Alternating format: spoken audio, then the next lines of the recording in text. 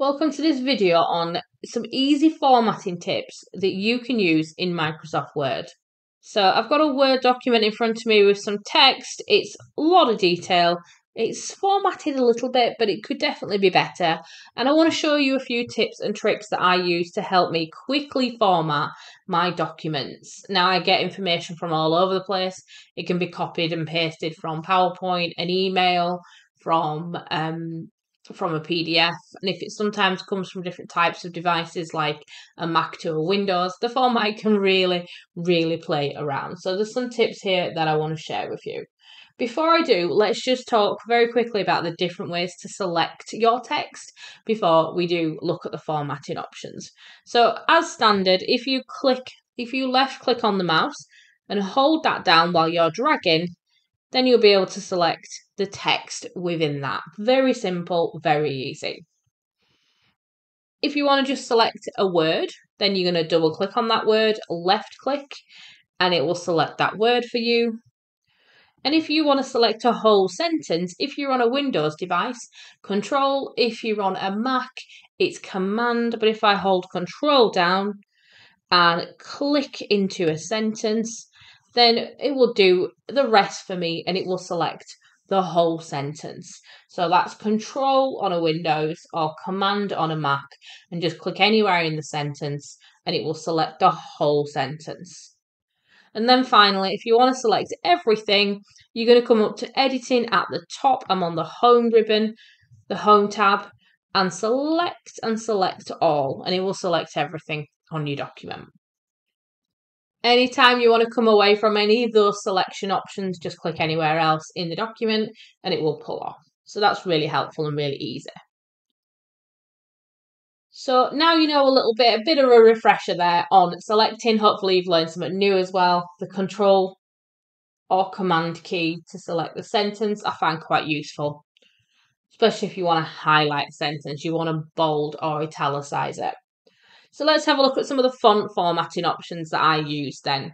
So first off, if you get some documents, if you get some data copied in or pulled over to you and it just looks horrific and you want to start from scratch, there is a button called Clear All Formatting.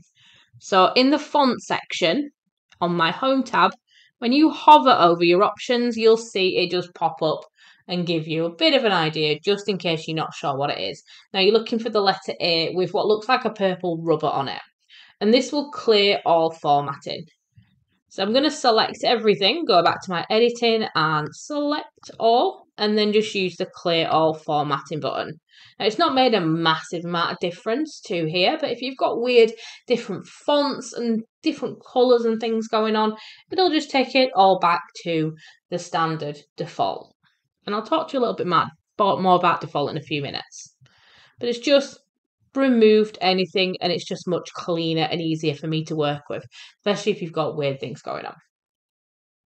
Now that I've done that, let's have a look at some other options. So there's another function that I use quite often if I want to upper or lowercase any text.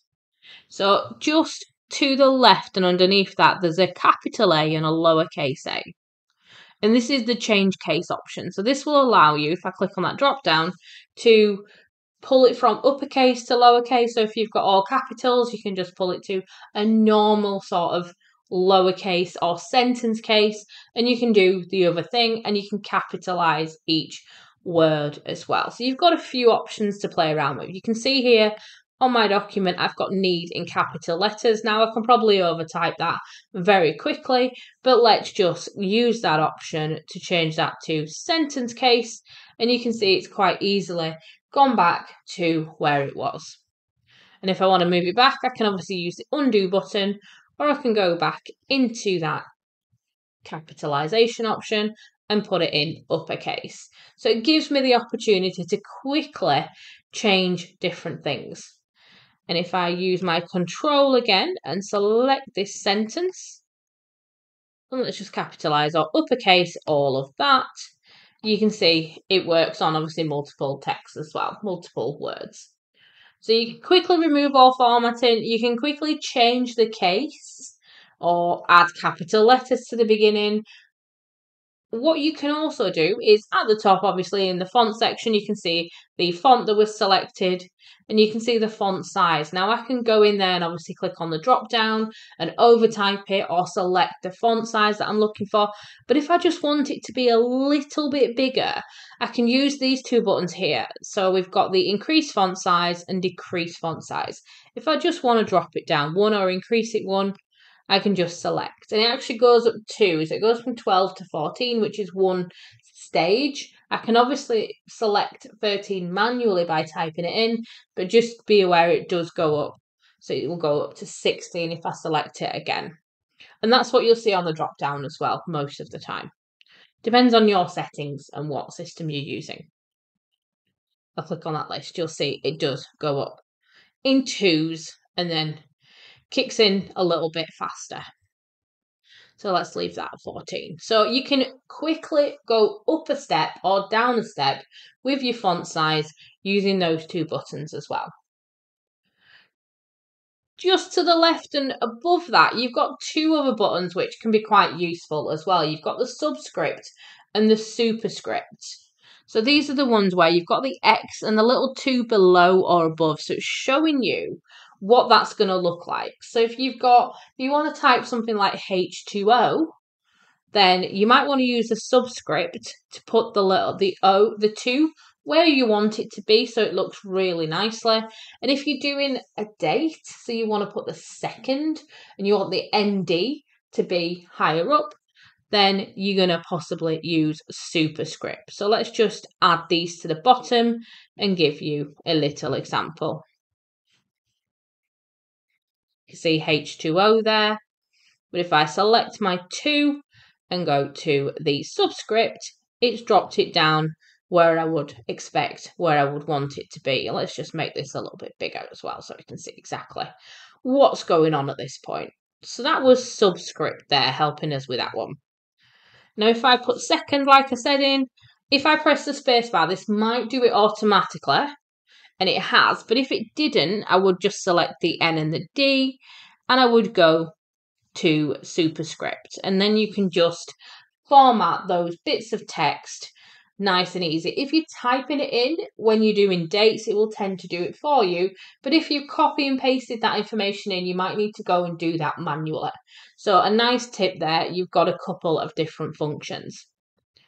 Let's just come out of that and go, just zoom out a little bit so we can see everything and just go back up to the top. So we've had a look at a few bits of font formatting that are there and available. There's another one I want to talk to you about. And you can see in the bottom right hand corner, you've got part of a box and an arrow. And I'm just going to click on that and open up the font box.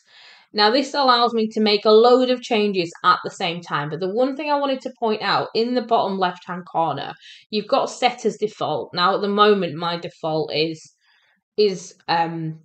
body, is Aptos body. But if I want this to be Arial or Helvetica or something like that, I can just change my font size, my style. I can change my colour if I want to. And then I can set that as default using the button in the bottom left hand corner. So whenever I open up a document, then that's going to come in that way and it's going to expect that formatting. And if I remove any weird formatting that's going on, it's going to revert back to what I've set as default. So that might be really helpful for you if you get constantly get documents that are just a little bit crazy and you want to have a standard set default. You can define what you want it to be if you click on that little button in the bottom right hand corner of your font section, and then just make your changes here and set as default in the bottom left. So let's quickly have a look at some paragraph tips and tricks. So showing hidden characters, if you've got some weird formatting going on, you're not sure what's going on, this funny icon here, which kind of looks like a backwards P and a T, is show all, and it's going to show you any hidden characters, any hidden spaces, any line breaks or anything like that, anything that might be making your formatting a little bit weird. So sometimes it's useful to just turn that on, have a look, make sure everything's good, and then click it again to turn it off. Some people have it on all the time. I just find it a bit busy on my screen, so I only turn it on to have a little check. And then there's line spacing as well. So line spacing is always a bit of an issue when I'm pulling my content in. So if I just select a paragraph here, and then what I want to do is go to the line and paragraph spacing, and I can click on that drop down and I can see I've got a number of like one space, if you want double spaces. But what's probably useful is to just go to the line spacing options, and then you can see everything on there. So I can do any indentations if I want to indent it a little bit from the left or the right. And I've got my spacing. I've got multiple at the moment, and I've got it set to something because that's how it came in when I pulled in my information. So I can change that to be exactly how I want it to be. And obviously, if I've selected a paragraph, it'll only allocate it to that paragraph. So I can have different line spaces and things on different parts of my document. So something to really play around with. And also you'll notice at the bottom, again, you've got a set as default. So again, if you've got a default formatting, then you can set that as your default and it'll make your life so much easier. The last thing I want to show you is on this pop out. Now you can either get to it by popping out any of the other options, or just like in the font section, the paragraph section's got a little pop out as well for the paragraph settings. And I want to go into line and page breaks. And another thing that sometimes frustrates me is I don't always want that hyphenate. If I'm typing in some words, sometimes the system wants to automatically hyphenate it and it doesn't like it if I've not done that. So sometimes you need to turn things like that off.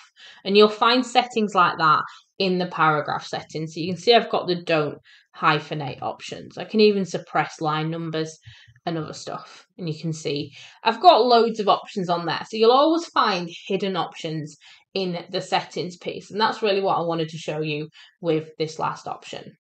So there's a few nice tips and tricks there, removing all formatting, different highlighting and selection options, change your capitalizations, lowercase, uppercase, using that subscript and that superscript, and setting those defaults on the pop-out box for the fonts. And then for the paragraphs, show those hidden characters so you can see if there's anything weird going on in the background. Change that line spacing and paragraph spacing. And again, in that pop-out box, you have different options such as don't hyphenate. And again, you can set that default. So you've got loads of little tips and tricks there to help you quickly format your Word documents, especially if you're pulling them in from somewhere else and it's gone a little bit crazy. Don't forget to like and subscribe to the channel and let me know what videos you'd like me to record next.